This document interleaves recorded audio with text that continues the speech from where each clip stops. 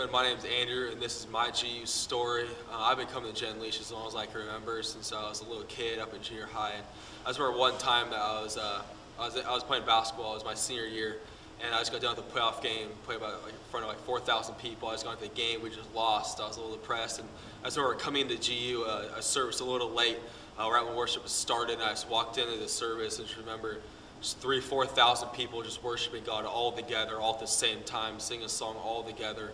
And I just remember immediately when I walked into the building, I walked into that service, the immediate power of God, the immediate presence of God and His Holy Spirit.